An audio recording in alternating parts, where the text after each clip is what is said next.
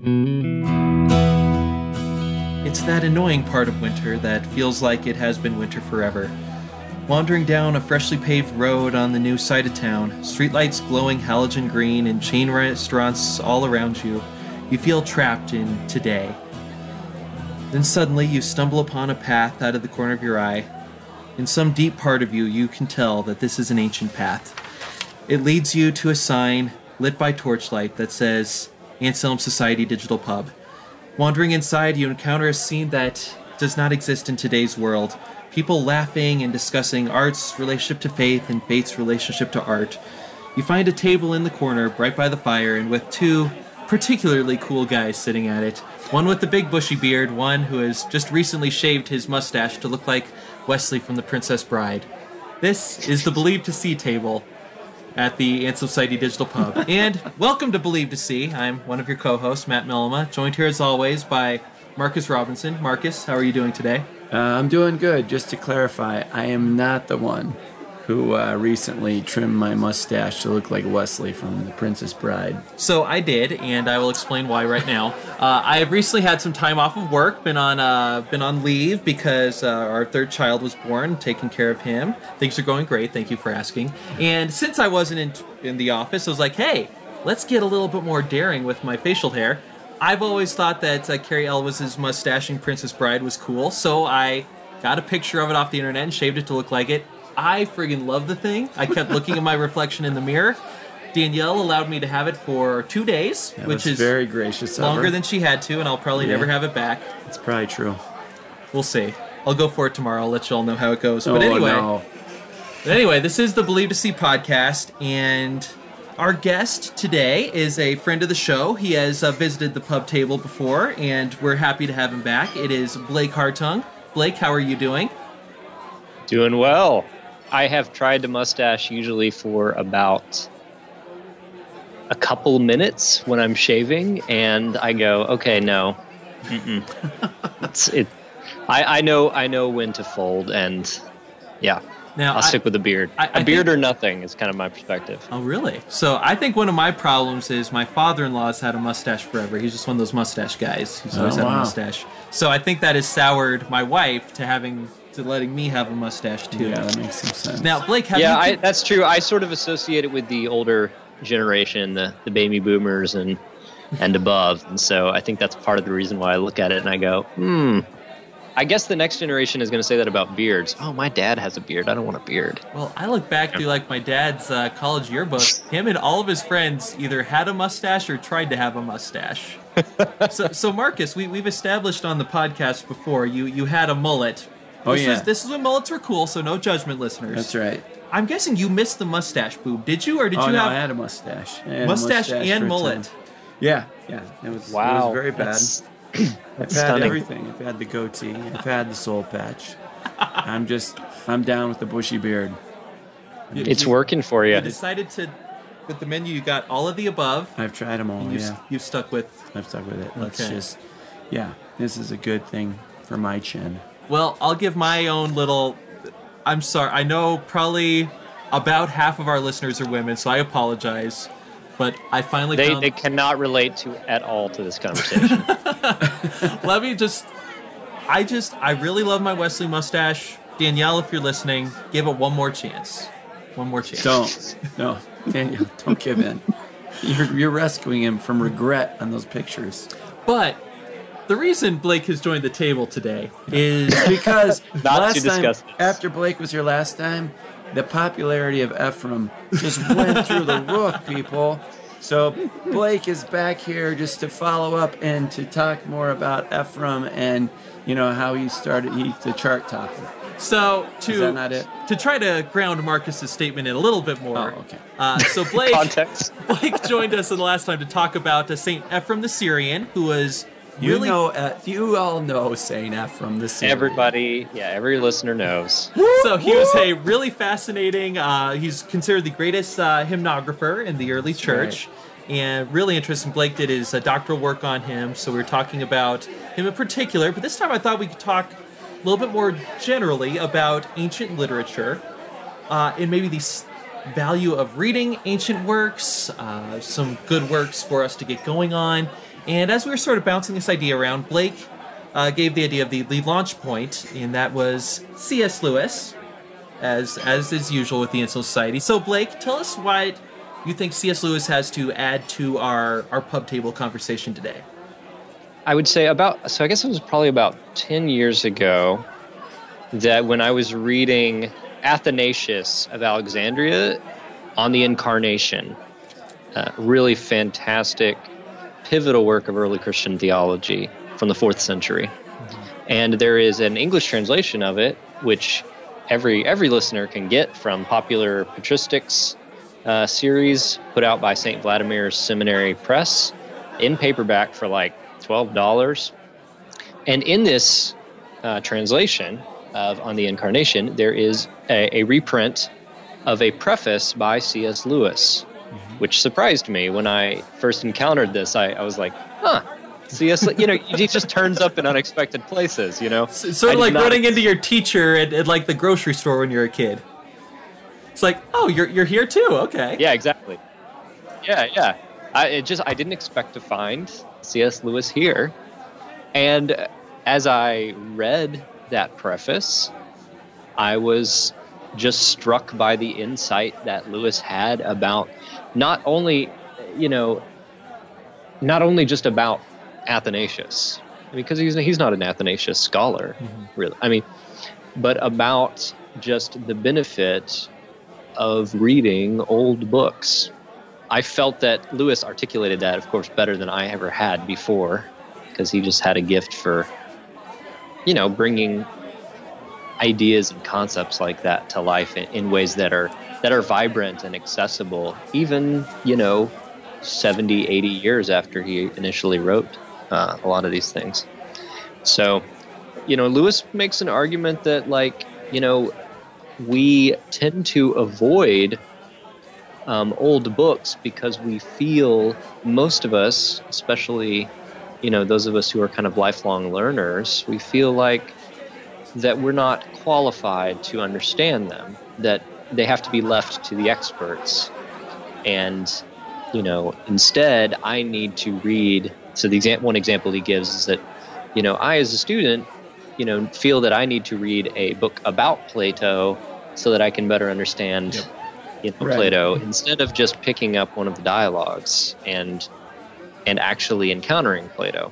And so there's a certain amount of fear there that Lewis identifies as one of the things that really keeps us from, kind of holds a lot of us back from reading old books. That I'm just going to read a little bit of what he says here, because I think it will be helpful to kind of frame our conversation.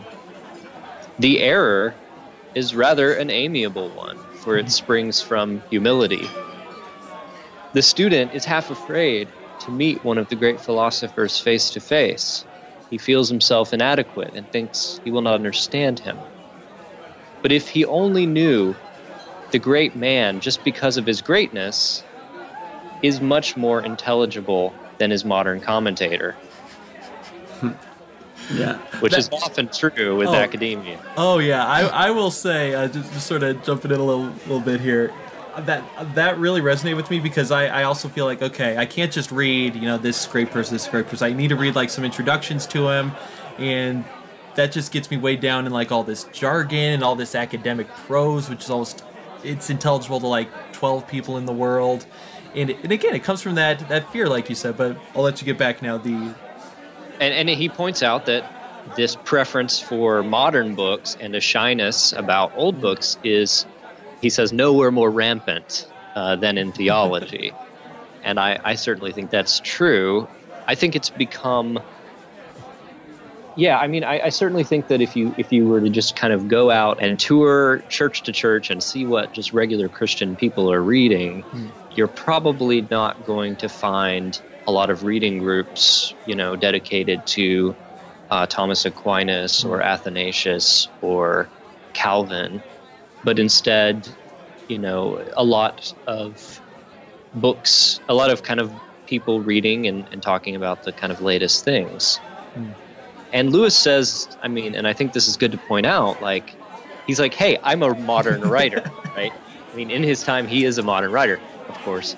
And he says, I'm not saying that people shouldn't read modern books, but I'm suggesting that with our sort of steady diet of reading modern writers, that we also, maybe every other book or every 3 books. He says if you can't handle every other book, try every third or fourth book. That you should season your modern reading, your contemporary reading with something that has proven to be durable and kind of stood the test of time in some ways, in a way that a lot of contemporary books haven't had the chance to do that yet. So, he suggests a balanced diet. Let's call it that, a balanced diet for all of us, Christian readers.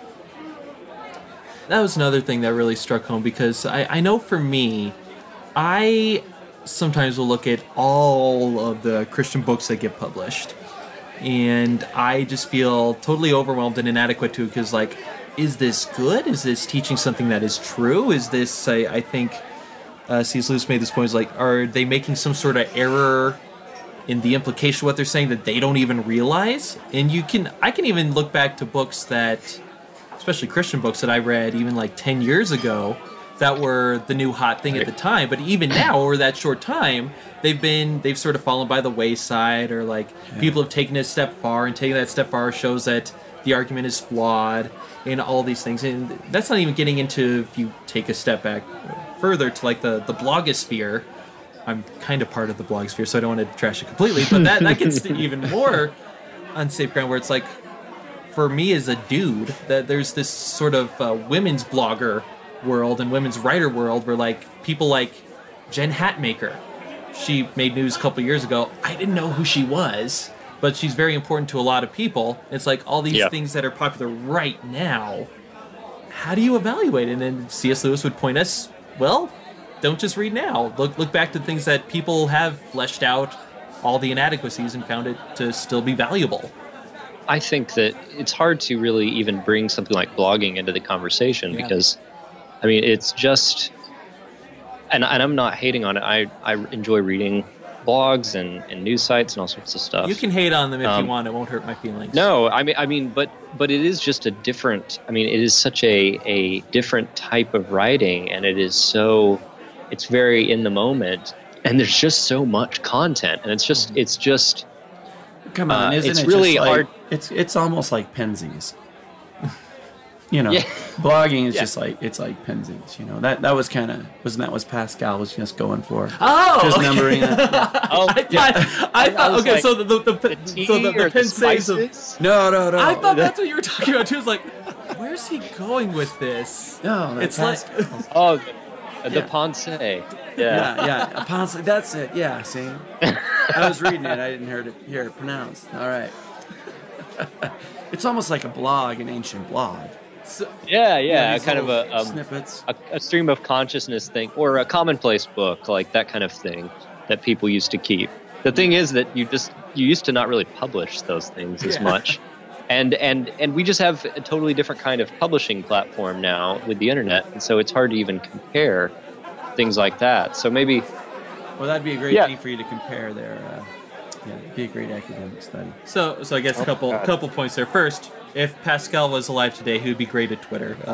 Pascal is one of those writers who, what little I've seen of, I admire him so much. I think he was just one of the most brilliant minds that our civilization has produced. I don't think that many people would appreciate his Twitter. It would probably be very esoteric.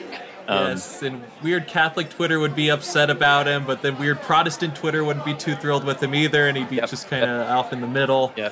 Sort of along those lines, we care about the thoughts of Pascal because he's Pascal. Again, he's one of the most brilliant minds of the past millennium. But we now are in a world where yahoos like me can just give their thoughts, and that can be useful and helpful in some ways, hopefully. But it can be very prisoner of the moment, where I have found, even, again, my web presence isn't anywhere near what a lot of bigger people would be, where a little kerfuffle comes up in the culture and I feel obligated to weigh in with my 2 cents. It's as if anyone asked for my 2 cents, and lots of other people are doing it too. And you get captured to that, where it's every single controversy becomes the thing you have to spend your time on. And also, you want to get people to read it, so you may be tempted to frame it in kind of a clickbaity, controversial way, even though that's not the best thing either. So there are lots of things in today's world that make, especially theological reading, potentially dangerous. But I think C.S. Lewis's point would be, even in a world that was blessedly without Twitter and blogging, that just reading in one time period can be dangerous, period. That would be his argument, right then? Yep. Yeah, so one of the ways that you can get past, or not necessarily get past, but at least not get so totally caught up in whatever the controversy of the day is by also reading and immersing yourself in something from another time. Mm-hmm. Because we have our own blind spots. Mm-hmm. We have our own things that we don't see, and especially when we're blinded by whatever the latest thing is, the latest controversy. And one of the ways that we can sort of gain a broader perspective and get out of whatever, it's impossible for us to fully get out of any of our cultural and the blind spots of our particular time, but we can at least broaden the perspective in a way by going back to the outlook of a different time. So here's what Lewis says. I'm just going to read here. Every age has its own outlook. It's especially good at seeing certain truths and especially liable to make certain mistakes. We all, therefore, need the books that will correct the characteristic mistakes of our own period. And that means the old books. And again, the old books aren't free from mistakes. Mm-hmm. I'm by no means suggesting that. And Lewis is not either. He, in fact, goes on to say, after that quote that I just cited, hey, the past had its problems too. Mm-hmm. He says, there is not any magic about the past. People were no smarter then than they are now. They were just as prone to make mistakes as we do today, but they made different kinds of mistakes. Mm-hmm. And maybe they tended to, because of education, personal experience, maybe they saw things. The things that they saw could be some of the things that we miss. Mm-hmm. If that makes sense. And I think it helps to sort of just make a comparison that a lot of historians make that I think is really helpful. And that's the quote that I've seen attributed to the historian David Lowenthal: the past is a foreign country. They do things differently there. Yeah. So I think all of us can understand that in other cultures and other countries around the world, that they have different ways of doing things. They have different languages. They have different ways sometimes of approaching problems and issues in different cultures. They have different intellectual traditions that they bring to the table. And we would all consider it a value to encounter other cultures in that way and learn from them by traveling abroad and things like that, and meeting people from other countries. I think, pretty much most people would say, yeah, that's a positive thing. And in the same way, by trying to encounter the past through reading old books, we can kind of encounter that foreign country that is the past.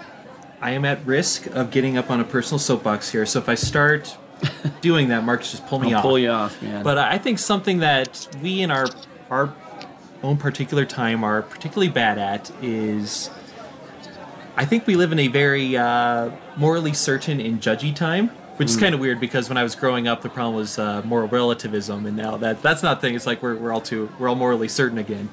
But it was in Christianity Today talking about how she was dealing with sort of these secular graduate programs, or even more, theological programs of a particular bent, where they had this tendency to look back to the past like, oh, well, this guy was sexist, this guy was homophobic, this guy was racist, et cetera, et cetera, et cetera. Sure. Basically dismissing the past because, perhaps rightly, they determined that the past had these flaws in it.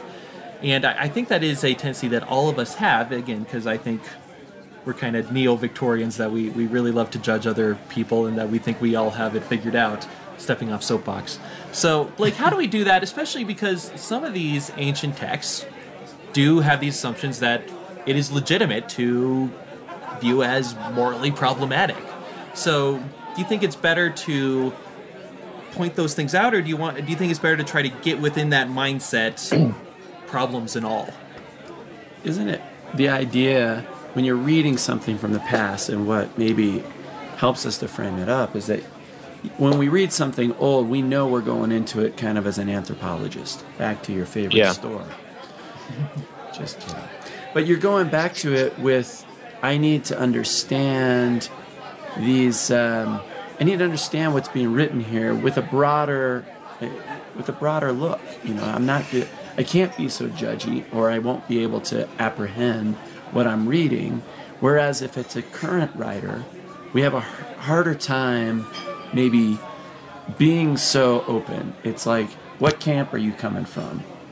And are you on my team or the other team? Yeah, and so maybe that's one of the things that reading the old dead guys and old dead ladies, what that does for us is that it does help us to step back and to say, okay, I'm probably not going to agree with everything here, because I'm going to grapple with the culture. But then that helps us, hopefully, to look at each other, too, and to go, oh, yeah, you're different from me, too. You know, there's a reason why, Matt, you love to outline and that you have some of these freakish tendencies. Thank you. And I can have My mom says I'm special. Well, God bless your mom. But I don't know if that's one of the ways that Lewis would say that it helps us. I'm sure it was a pretty divided time when Lewis was writing. I mean, it was a time of war and everything else that's going on. But he seemed to have a charity towards other people's points of view because he was so rooted in history. Right. I think that charity, or I think, historians, nowadays, use more the language of empathy. I think either term is fine. That's one of the greatest benefits you can actually get from studying history, and particularly from reading like primary sources in history. You can encounter people as people, and if you sort of try to read in that empathetic way, you don't have to forget about their patriarchal culture or whatever. The problem is that we can look back and see.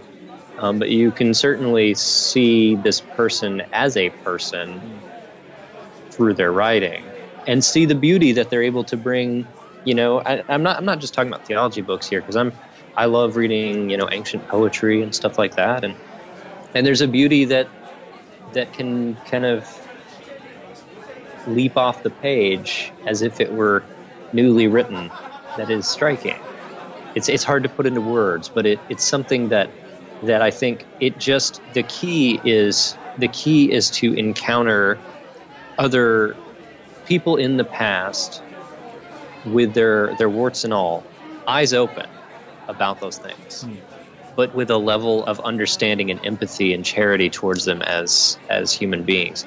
And especially if you're talking about Christian writers, to catch those the whiffs of what Lewis in this essay calls like that familiar, as like the familiar scent or that familiar smell of Christianity, the odor which is death to us until we allow it to become life. Mm-hmm. The odor is mere Christianity. It's that current of a kind of consistent, and I don't want to say ideas as much as just, and I think there's a reason why Lewis is using kind of visceral, sensational terminology. There's just something that you can find in Dante or in, Bunyan or in Ephraim or Romanos that is a flavor that is Christianity. And it's that kind of, and you can gain that kind of ecumenicity in time. But it's this also kind of sense of relatedness to people in the past as a Christian through that, by encountering that. But it's also a different flavor than our current flavor. It makes us, I don't know, you read something, like I remember reading Ignatius of Loyola, these letters that he had written to this noblewoman, which is such a different kind of situation than anything that, they're really pastoral letters, they're really beautifully put together, and there's situations that you can relate to, though you're going, wow, this woman's life was very unique and very specific.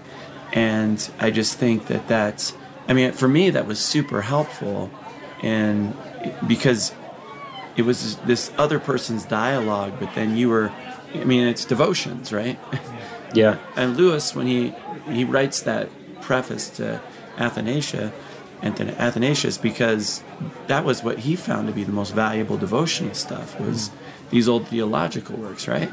Right. Yep. He's got that great line in there about, those of us who might find that nothing happens when we sit down with a book of devotions, or sit down to pray, may find that something, I'm paraphrasing, when we are reading a tough book of theology with a pipe in our teeth and a pencil in our hand.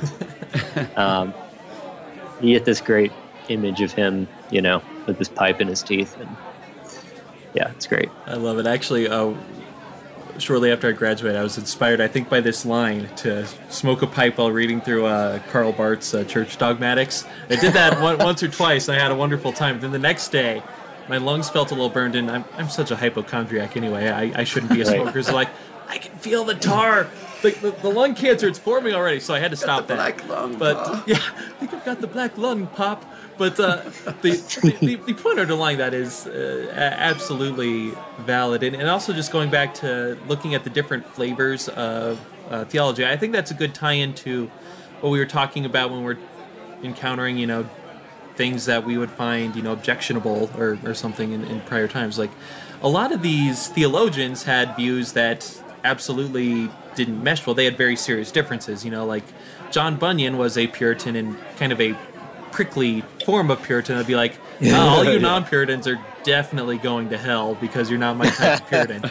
But beyond that, like you said, there's absolutely that odor of mere Christianity that's recognizable even if you're in a different tradition. And there's things to be gleaned from the past that even if we encounter things like, oh, that was a huge moral blind spot that this time period had, there's still insights that time period had too. There's still things to be gleaned from, and I think another. It also raises the question for yourself, like, what's my moral blind spot? I mean, that's what I would recommend, and I always try to remind myself when I have those kind of reactions, is like, what am I missing? In myself.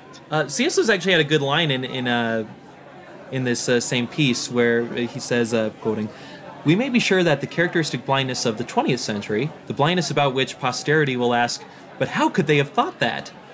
Lies where we have never suspected it, and concerns something about which there is untroubled agreement between Hitler and President Roosevelt, or between H.G. Wells and Karl Barth. None of us can fully escape this blindness, but we shall certainly increase it, and weaken our guard against it if we read only modern books." And I think that's absolutely true, and I think that is a good reminder, like you said, Blake, whenever any of us, and I think we're all prone to this, get judgy about different people, different age, like, just remember, people 100, 200 years from now will look back at something we believe. We probably have no idea what it is. They'll look back at something we believe and be like, how could those monsters have thought that? And it should be cause for humility on all of our parts. Right. Which is one of the best benefits of reading old books. Absolutely. Just humility. Absolutely. So let's take this in a slightly more personal direction, Blake. So we talked. If any of y'all listeners have not heard the St. Ephrem podcast, definitely go back and hear it. I thought it was super interesting. Lots of great stuff there. But how did you get into the world of old books? Because I happen to know you grew up in East Texas, probably Baptist. So how did you get into the world of St. Ephrem and St. Athanasius and all the other fathers? Baptist is always a good guess when you're talking about East Texas. So I went to college with you, Matt. And spoiler alert, there's some friendly nepotism going on this episode, and I think that sort of as I received an education, a college education where I was a history major, and I was doing a lot of reading of one of the things that we really encourage history majors especially to do is to actually read snippets or very often in undergrad, just selections from old works. And I just found that to be, really, really interesting. I mean, as somebody I've always been drawn to the broader world that history offers. There was never a time when I was not that way. So I was, in that respect, I was never like, a contented East Texas, sort of average East Texas boy to like just sort of live, blithely in the present. Like that, that was not me. And so it was kind of a natural turn for me to I loved reading and I loved history. And so the combination of reading things that were old was natural. But I won't say that I found it easy. I mean, so one thing that I always struggled with was poetry. I knew that I was supposed to like poetry, right? As an aspiring, cultured individual, but I just had such a hard time with it. And I recently read Alan Jacobs' book, The Pleasures of Reading in an Age of Distraction. Yeah. Although a modern book, I would recommend to all the listeners. And one of he points out how this is a tendency that a lot of us have, is to feel that we have to read certain things out of a sense of obligation. Oh, yes. And so I would never, it actually took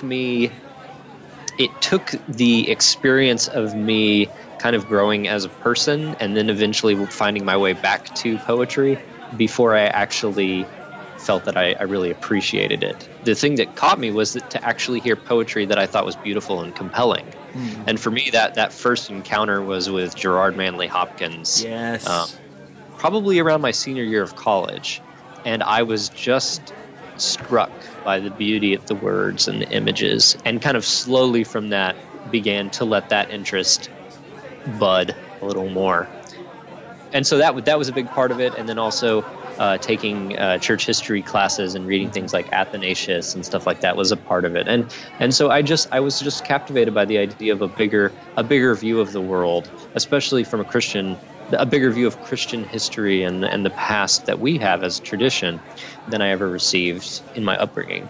So first of all, I have many things to say about my upbringing, but a big picture of the world and the Christian history was not one of them.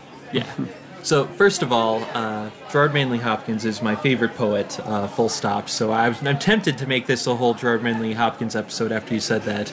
But wondering... It would be a hard turn for us to make this late in the episode. Yes, at the 36-minute mark. But I was wondering, because when, I did something similar where I sort of find these older voices, church history. Were there any particular church fathers or, church writers that resonated with you? Well, I mean, Athanasius' On the Incarnation was one of the first that I read in its entirety, and it is just, it's kind of, I guess, a sort of summary of salvation history. That's kind of the best way to think of it.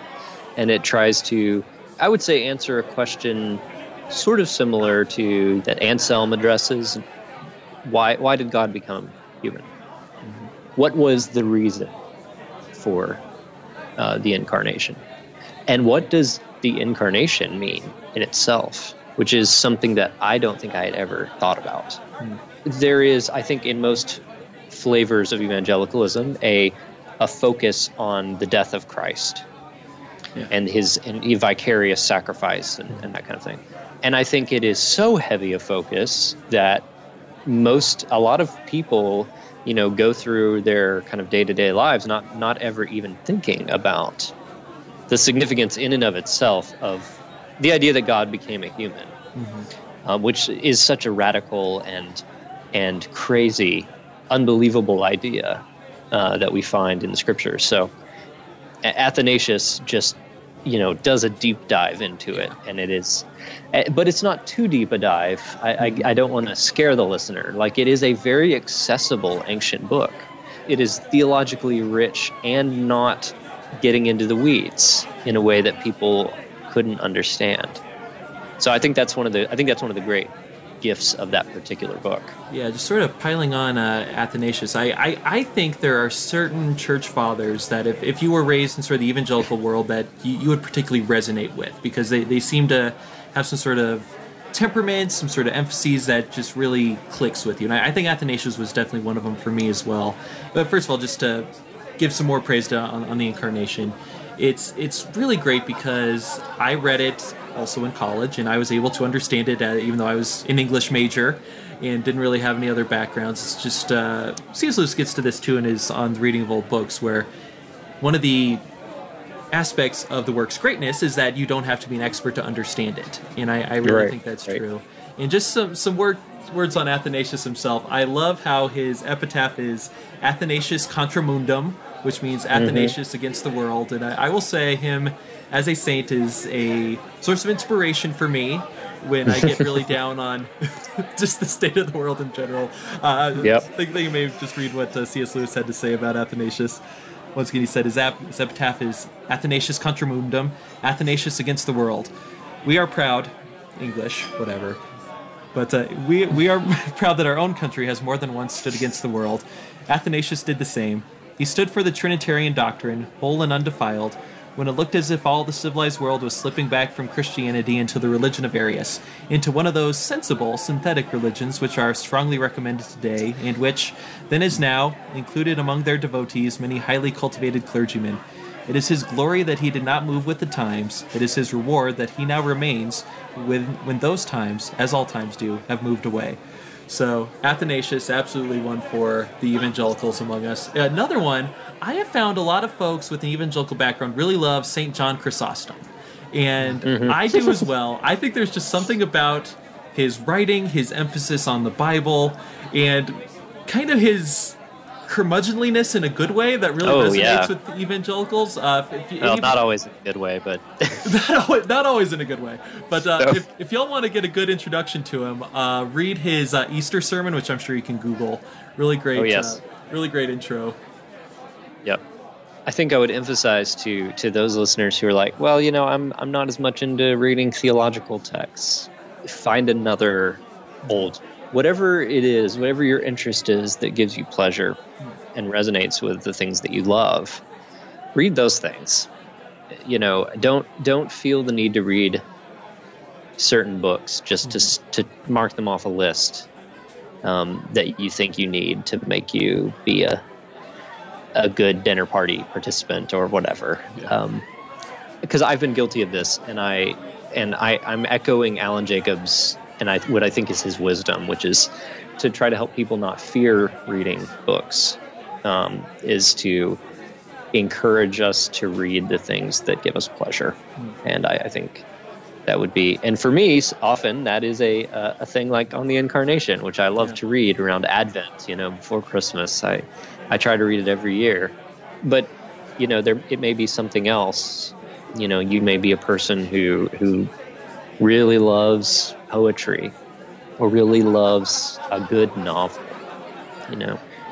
Reading an old novel can be a chore sometimes, but it can also be really rich. For me, Dostoevsky. I love Dostoevsky. It is a chore, and I admit that the first time that I read The Brothers Karamazov, I read it because I felt like I learned a lot from the wisdom of that book and have come back to it. So you find the delight in it. Yeah, exactly. I think for me it was an organization called Renovare, Richard Foster and Dallas Willard. Yeah. A lot of the work, and they're still around doing this, but they were the ones who encouraged, and they used to have, I'm sure they still sell it, but it was a compilation called Devotional Classics. And yeah, we used that in our capstone class. I remember spiritual formation class. And it's great because it's kind of a blend. Yeah, exactly. And so I know for me, one of the books was St. John of the Cross. And the idea of the dark night of the soul, because of my upbringing, it was like, what is this? Like, you're not supposed to have that, brother. You're just supposed to pray it out. Do the thing, and you won't have that dark night of the soul. Yeah. Dark night of the soul is for an unbeliever or something, right? But it's been the experience of Christians for forever, and I was like, yes. Oh, it's not like a pleasant read, but it saved me. It gave me this other perspective of my faith that was not at all what I was being taught in church. It had a richness to it that made me go, okay, well, I am a freak, but not in this way. This is normal Christian experience. Yep. And I had a way to frame it up and to say, okay, God, lead me through this time. And I am so thankful for that book. So sort of chime in here with some of the benefits I've found from reading older books. And this first one is going to sound a little silly because I'll admit I have a weakness for Victorian and Edwardian adventure pulp fiction, which is kind of a weird niche, but I'm hey, read what you love, man. Thank you. What you love. Thank you. So I just recently reread, because I love this book, Sir Arthur Conan Doyle's The Lost World, and there's plenty of problems we can find with it with modern people, as modern people, but it's really interesting adventure story. One of the things that stuck out to me was two of the main characters are these very pompous, very famous scientists who have this attitude like, well, guys, we figured everything out. We're the smartest people who've ever lived, and we have it all. So congratulations to us, and we're right. And just looking at, because Sir Arthur Conan Doyle tries to base it off of, the science of his times, this adventure story with dinosaurs, so obviously it's up my alley. And just seeing how even me, a non-science expert, could be like, oh, they were way off on that.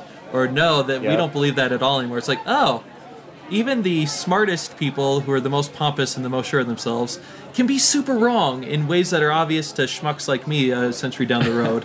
So that's sort of a very tiny way that it's been helpful. And also, sort of more fundamentally, I love when I read, especially an old poem or something like that, that really resonates with me all these centuries later. Like, when I really started loving literature, I remember the moment I was sitting in one of my high school English classes. We were going through old Anglo-Saxon poetry, and we came up to this one poem called The Seafarer.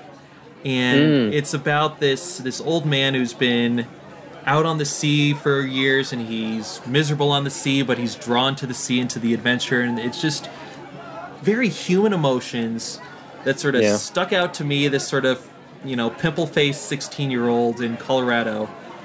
And it was just a beautiful thing. And one in particular, I discovered ancient Egyptian poetry. Like, we've found these on little fragments of papyrus. They're 3,000 years old, and they tell the story of human love, human relationships in a way that really just resonates with me today. Like, there was this one poem. Oh, by the way, shameless self-promotion. I wrote about this in the late great Humane Pursuits. So if you want to type in "Love Among the Pyramids, Humane Pursuits," you can find me arguing this in print.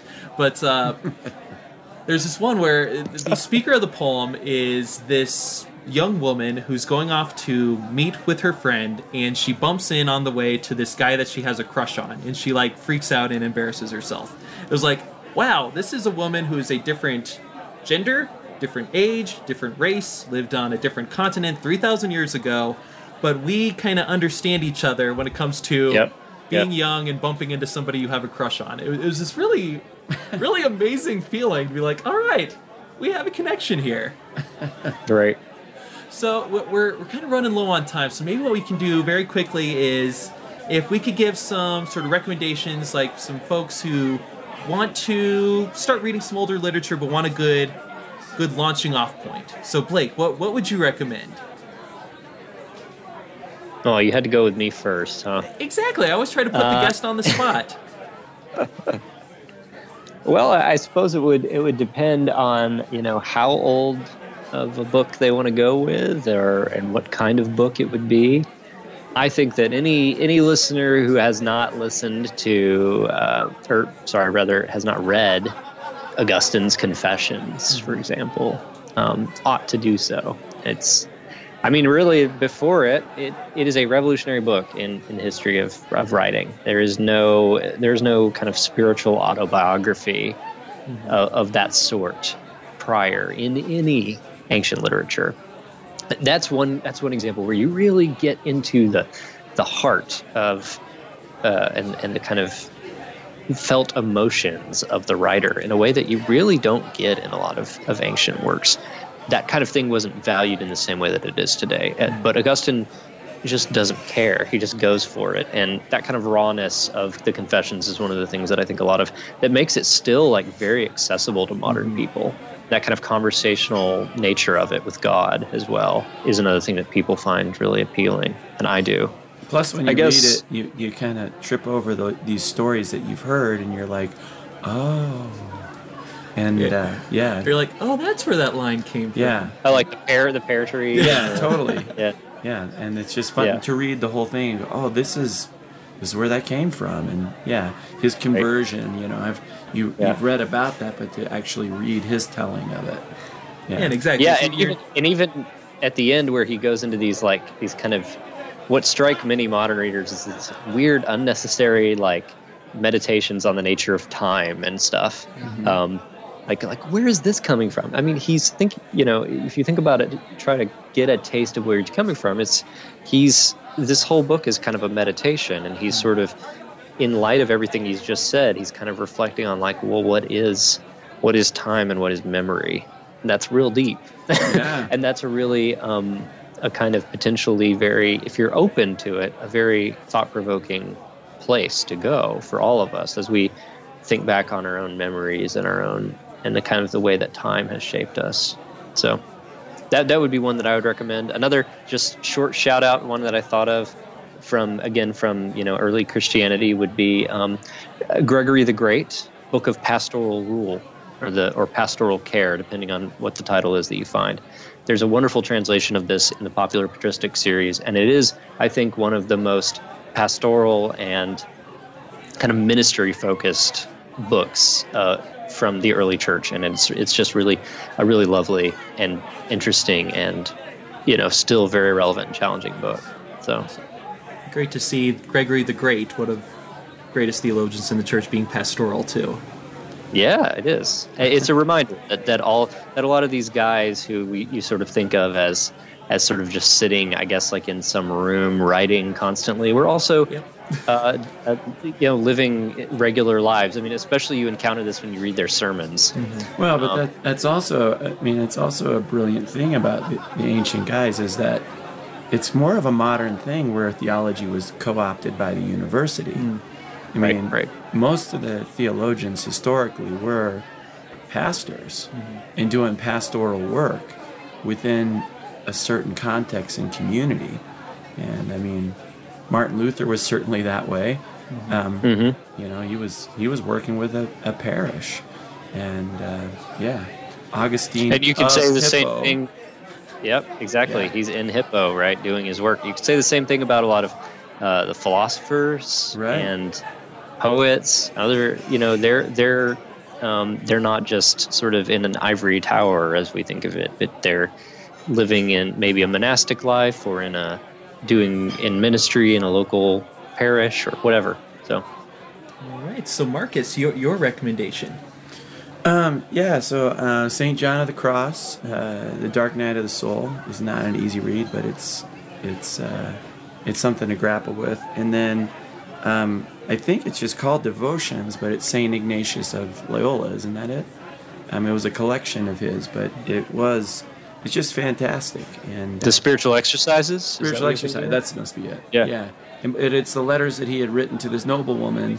She's writing for spiritual guidance, and he writes these letters back to her. And it's really pastoral. He is trying to help her to preserve her Catholic faith in the midst of court. And it's a really great work. All right, so I'm going to go slightly more pagan with my recommendations, but I think that's all right. So first of all, going to go Anglo-Saxon. Like I already said, The Seafarer, and there's another one, similar themes, called The Wanderer. Those are both shorter poems. They're sort of good to sort of dip your toe in the water. If you want to get slightly more ambitious, go with Beowulf. I would recommend the Seamus Heaney translation. It's not as literal, but it keeps the poetic form, which is way more important than getting the exact words correct. And this personal anecdote, I read it to my oldest when he was 2 years old.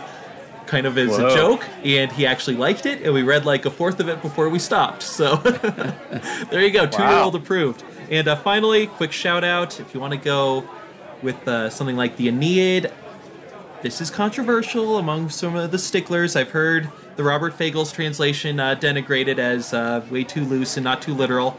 But to those people, he brings the thunder. Here's the opening line of the Aeneid. Rage. Goddess, sing the rage of Peleus' son Achilles, murderous, doomed, that cost the Achaeans countless losses, hurling down to the house of death so many sturdy souls, great fighter souls, but made their bodies carrion, feast for the dogs and birds. And the will of Zeus was moving toward its end. Begin muse when the two first broke and clashed, Agamemnon, then he keeps going. Come on, he starts it with rage.